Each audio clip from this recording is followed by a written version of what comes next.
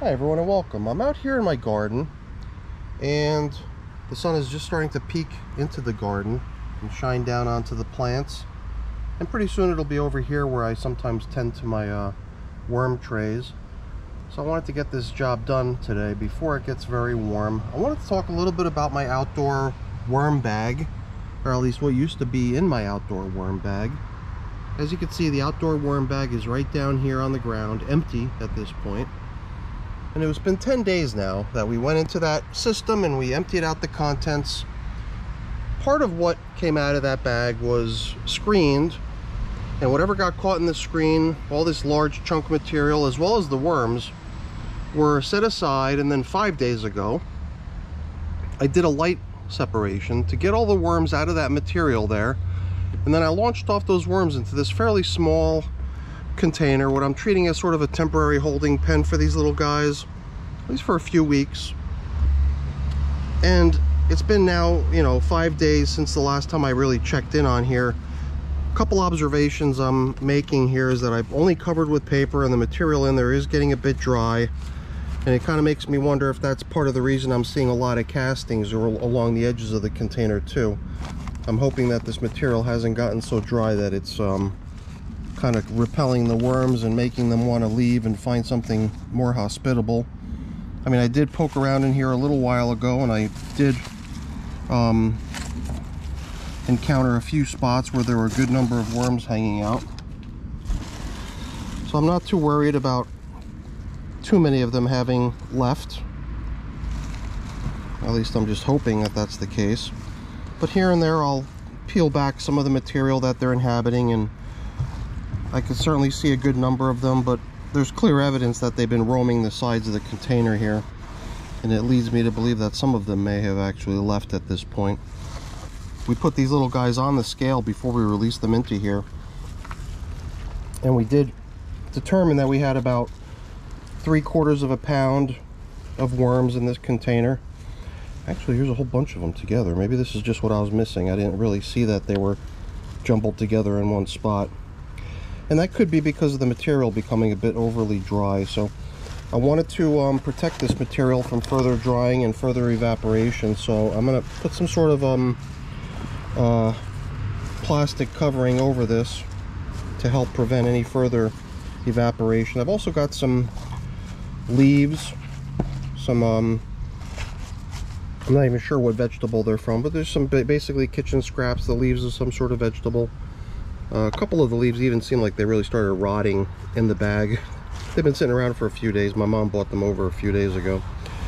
And I think giving these little guys some of that stuff would, number one, bring a little bit of moisture into this container, give them something to eat, and then also some sort of covering would be a good idea. I was even thinking maybe adding to the bedding a little bit, throwing on a little bit of fresh leaves or something, building up the space for them to be in. But I think the most important thing is going to be the addition of some sort of plastic covering to lock in what moisture is in there already, as well as whatever moisture is going to go in there with the leaves that I'm going to feed them with today. And then I won't have to worry so much about more escapees coming out of this bin because of whatever the case may be that's driving them away, maybe dryness. And then the other thing that occurred when we were emptying the contents of the bag was that we like I said earlier, we captured some of this stuff in the screen, which was the worms and the large chunk material, and the worms were already separated from the large chunk material and released into here. The other half of the equation was the stuff that did pass through the screen, and that was all the really fine castings. And I guess one thing that always concerned me about this place over this shelf or this table is the fact that worms seem to like exploring the table, and they might take a shine to something that's in one of my worm systems, and I just don't want to have worms overrunning any of these systems. I mean worms. Did I say worms? I meant ants. Sorry. You can see there's definitely some movement out here on the surface. I'm not sure if it's visible or not, but there's, in addition to some worms squirming around here on the surface, I could see some ants cruising around. So I've got a glove. I was mostly interested in just taking a peek at this system here, and I was mostly interested in this system kind of being in a foraging mode and letting the worms work down whatever's still left in this as far as small food scraps mixed in with the castings. But I figured, you know, sometimes I do feed systems that are in foraging mode. I figured since I've got this big bag of leaves that I was referring to, as well as this one jumble of leaves down here on the bottom that are pretty rotted. In fact, they look liquidy. In fact, I think there's a pool of liquid in the bottom of the bag. Those might be a different type of leaf. Maybe those are the leaves of parsley or something. I thought that these leaves would hold up pretty good. These are the leaves of some sort of vegetable that seemed like they were holding up pretty good, but I didn't realize there was some leaves down here that are just kind of in an advanced stage of decomposition already. So I was going to put the glove on and mount the camera up on my tripod and tend to these couple things that I wanted to take care of for these two systems. So let's get to work. Alright, so we're going to start in here. I went in the house and I grabbed this box here, and it seems like it's almost a perfect fit across the width here, and the lengthwise I just folded the two edges up, give it a good tight fit in here. I mean, there's little tiny gaps here and there around the edges that allow for a bit of airflow, but it seems like between this being two layers of cardboard and being a pretty good tight fit around the edges, I think it should probably serve quite well in terms of preserving some of the moisture in the system, especially after I add some moisture. And I'm going to add moisture, like I said earlier, in the form of some of this veggie stuff here, and I guess maybe just a splash using my watering can here. So I just wanted to get this one done first, and then we could go probing around that other container, which has just been sitting for 10 days and I've not really had a chance to see what's going on in there. So it was this side, I guess, where we saw the worms. On this side, I guess it was maybe a little bit drier, and that's maybe why we didn't see any worms on that side. So I just figured, I don't know, I guess whatever I end up putting in here is probably just going to end up sinking right to the bottom and sitting at the bottom, pooled up. But then once it's covered, it should create a little bit of like a, you know, a humid moisture, oops, I don't even know what to refer to it as, but basically I think the moisture will attempt to evaporate and exit the container, but they will be unable to, or at least for the most part it'll be unable to, because of the cardboard covering, plus this original piece of paper that was on top too. So I think between the cardboard and the newspaper coverings, hopefully it'll help keep a lot of this moisture that I just added in to the container to stay in the container. And you know, not to mention the fact that this too has a bunch of moisture in it as well. I guess since what's on the very bottom was what I was hoping to put into here, since it is kind of mush, I don't want to have to reach in and try to pull it out. So I'm just going to pour everything in there. It is kind of gross because I didn't even realize that was in there. Stuff's been sitting around just, you know, waiting to be used. So yeah, there it is. That big wad of some sort of other leaf that obviously doesn't have the shelf life of this stuff over here. My only thought was that it might have a rubber band or something. I wonder if it's carrot leaves. It's the carrot leaves that always seem to break down very rapidly when they're just, you know, sitting around at room temperature for a while. So you can see a bunch of this stuff was already sticking to these leaves here too. So we'll chop up a certain amount of this stuff and throw it in here, and then we'll leave the rest of it to go into the other container here, because even though we didn't have a chance to really look through the other container, the one that's got the castings in it, I'm fairly certain that there's a good number of worms in there as well. Not to mention the fact that there's a bunch of cocoons in there too, probably, that are going to be translating into a new batch of worms soon as well. So even though this additional pile of leaves that I set aside to put into the other container might not get eaten up right away, I think in time there'll be a need for it. So I'm just going to be marking both of these containers off as being fed today. And I think they'll both be in pretty good shape, at least for a while. I guess this is the one that I worry about having the greater potential of drying out, because of the way it was just covered with paper for the past few days. And I'm glad we're checking in on it too, because it would have been unfortunate to come back into this container if we'd waited a few more days and it had gotten so dry that all the worms felt the need to, you know, flee. So even though we measured 3/4 of a pound, and I guess visually we estimated a population of about 1,000 worms when we originally loaded this thing up 5 days ago, I have to assume that because of all these little trails of castings along the edge of the container, I have to assume that some of the worms that were inhabiting this container have since left. So we got food, we got moisture, we got stuff to cover up with to keep the moisture in. I think I'm just going to add a little bit more leafy material, so that should just help build up the overall bedding content of this container, and then we'll cover up and we'll be done with this one. So I've just got to run to go get my box of leaves. That's in the basement. I'll be back in a moment. Alright, so if you're a regular on my channel, you know that this box is what I keep my leaves in. And they're just simple leaves that I collected in the autumn. Been sitting out here in my yard in a bag. But what differentiates these from the normal leaves that you find in the bag that's right behind the bush next to me is that I run these through the microwave just to make sure there's no little creepy critters living in these leaves before I bring these into the wormery. So it's just sort of a sterilization approach that I've been using. And you know, I guess since this stuff is all going in here completely dry too, perhaps it wouldn't hurt just to splash in a little tiny bit more moisture before we start covering things up here. This way I think we'll have a nice cozy environment that could probably sit out here for a little while with all that food and moisture, and at this point adequate coverings too to help keep the moisture in.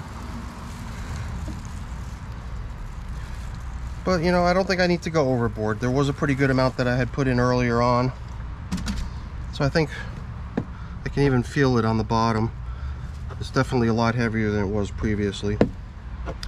Okay, cool. That's kind of what I was after here today, and I'm glad we did, you know, because like I said earlier, if this had been left any longer, we could have probably seen a lot more evidence of worms exiting the container, and then maybe be left with no worms in the end, which would have been pretty unfortunate. So there we go. Instead of plastic coverings, now we're covering with cardboard, and I think it'll do just as good a job of keeping the moisture in for the most part, especially since we've got so much in there now. So all right, let's go check out the other container that's got the castings in it. So now here I don't worry so much about the moisture, because this cardboard covering, which is also 2 layers, is not really holding the moisture in because it's 2 layers of cardboard. It's because the bottom layer is actually wrapped in plastic. So this container for the most part has been covered in plastic. Clearly it's got some good ventilation around the edges, and even right underneath the plastic there's just this little piece of wood here too, so I'm sure air is able to come and go around here as well. But you can see right away that the moisture level of this piece of paper on the bottom is fairly I mean, it's not soaked or anything like that, but it is damp, and that's pretty good sign, you know, I think, because it just indicates that the moisture level in here is probably just about right, I would have to say. And the fact that it's it is a little bit damp on the surface, once in a while when I peek in here I do notice worms, and I thought I saw a couple earlier when we peeked in here. Worms that were just hanging out right on the surface, coming up to take a little advantage of the moisture that was collecting here. Just kind of cool. There's a worm right there. So we've not been into this container for the past 10 days. And I remember when we last looked at this material, as we were dumping it into this bin, we did spot worms here and there, and it wasn't very hard to find them either, so we kept bumping into them. So besides the assumption that these castings were riddled with a bunch of cocoons that fell through the screen just as easily as the castings themselves did, you know, we kept spotting evidence of worms that had also passed through the screen as well. So I have to assume that this bin has a good number of worms in it, and in a short period of time, once the cocoons all begin hatching, we'll have even more, and hopefully quite a bit more. And this is pretty good heavy containers. There's such a huge difference when I picked up that other container that the other worms are in, that's kind of light with all that dry material in there. And it's a much smaller container too, obviously. It was like night and day. This thing's gotta be like 10 times the weight. And that's just the nature of castings. Castings are very heavy. So I can't really say that this material is terribly damp. It's not terribly damp at all.